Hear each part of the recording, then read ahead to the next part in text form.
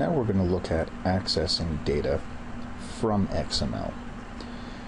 We've used methods like getElements by tag name, getElement by ID to get at parts of an HTML document, but now we're going to look at how to do the same sort of thing with an XML document.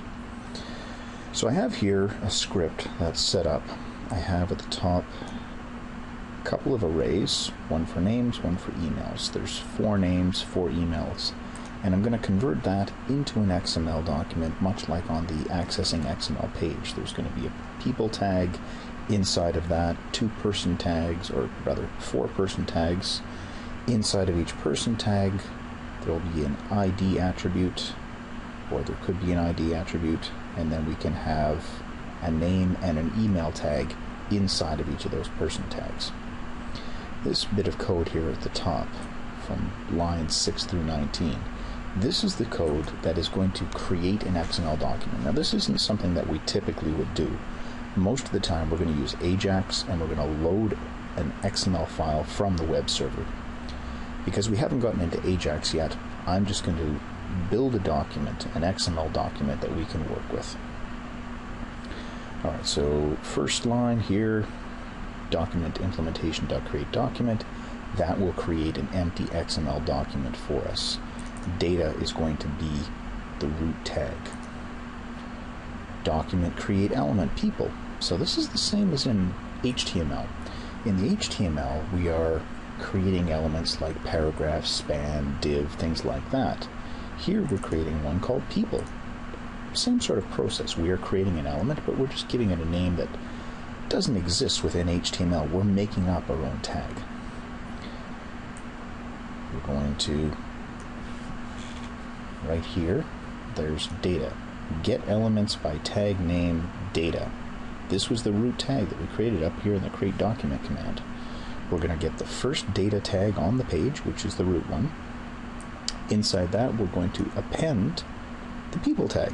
So we create a people tag and we append that inside this brand new document that only has the one tag, the data. That's the one tag that we've created. Now we create people, put that inside. We're going to look at the number of names inside the names array. So names.length, that's the property that every array has that tell us how many elements are inside of it. There's 4, so we're going to loop. We're going to do a for loop and loop 4 times. Person, document create element person. Same sort of process. We're also going to create a name and an email tag. The person tag is appended inside the people, and then the name and the email are going to be appended inside the person. And inside the name and the email tag, we are going to actually take from the array the name and the email. So the first name, first email goes into the first name and email tag. The second name and email go into the second tag. And so on until we've got all 4 populated.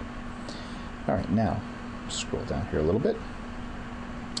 Our window on load function, we can do all this stuff up here before the page is even loaded because we are building an external XML file. So we're building something that's outside of the structure of our document. That means we can do it before the page is loaded. Window on load, when we finish loading the web page, we will run this function. Okay, so I'm creating a variable here called people. Now I've already used that variable up here. This one is global. This one is local. This one only exists inside this function. Now it's bad convention for me to use the same name, but because it's just a simple example, I'm not going to worry about that. I can say get elements by tag name. That's the method that I want to use. Now normally what we would do here is we would say document.getElements by tag name. But we are not looking at the document, which is our web page. What we are looking at is the one that we created up at the top here. Line 6, XML doc. That is the new XML file that we created. When we start working with Ajax, we'll see that we're using a different variable. We're using the file that gets returned from the web server, and on that object that XML doc object, or whatever the variable is that we use for it, we will be calling getElementsByTagName on this. I want to find all the person tags. There we go. So console.log people.length. This is going to tell me how many person tags are on the page.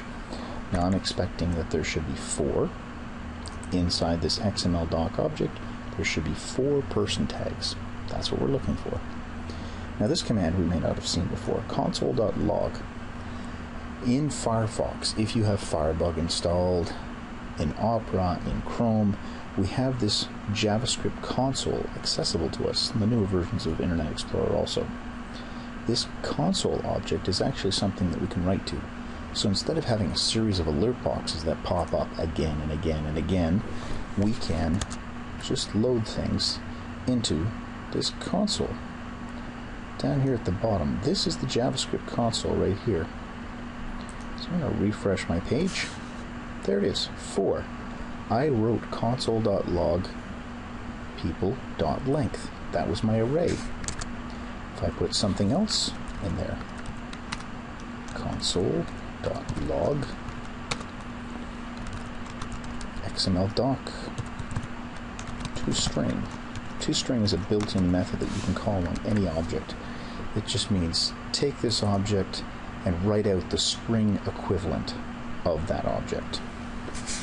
So I'll save it, come back here, refresh our page. There we go. 4 was our length. Object document. So that's the XML document. That's what we're looking at, that XML doc. Inside there, if I wanted to look at, let's say, the person or the people tag, that was the first tag inside there. I can look at the first child property. The first child inside of our XML document is the root tag. That's that people tag. Look at that, object element. So it is a document element node. Just like a paragraph is an element node, a div is an element node, this people tag is an element node. Alright, so we looked at getElementsByTagName, that works. In XML, we can't use the getElementById. That's not going to work for us, but we can always use getElementsByTagName. If I look at one of those, so there's the first person tag. I can chain on to the end of that, getElementsByTagName again, and get an array of name tags. Put that on the end. There is the first name tag. And then we can get node name. Let's put this in the console.log.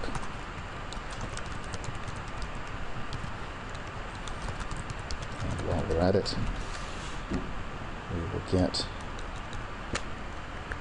another thing here. First child. That is equivalent to what we did right here. Name is the first tag that is inside of people. So when I ask for the first child, I'm actually going to get this name tag. So all that is the equivalent of this. I'm going to get node name. That's the tag name. If you have an element node, you can ask for the node name. There we go. Name, name. Same thing. Alright. One more command in here. I'm going to get the second person tag. Now we can say first child. There's also an array called child nodes. This is very similar to first child.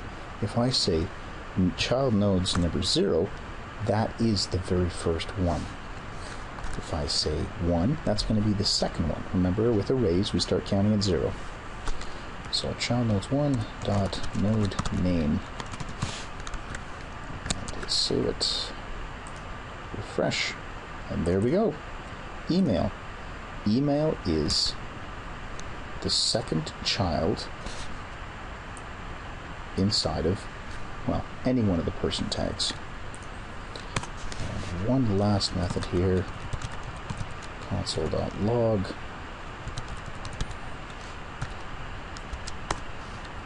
Number 2, so that's the third person tag.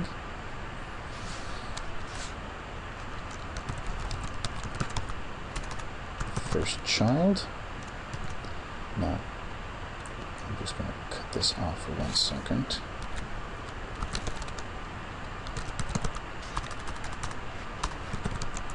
Third person. That's what this is. People 2, that's the third person.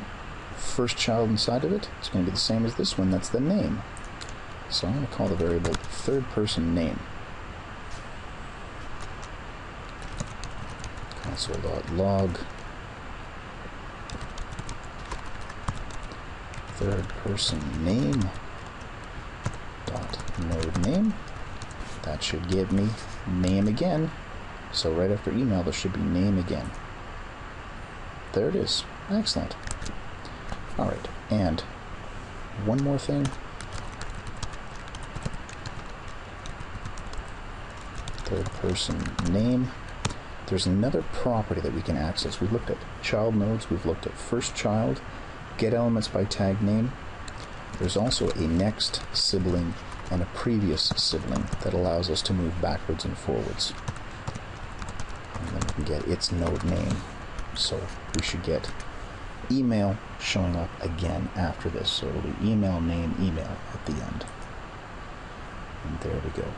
So as you can see, there's lots of different ways that we can access the different parts of an XML document. Same way we're going to access the HTML, we just don't have access to the get element by ID.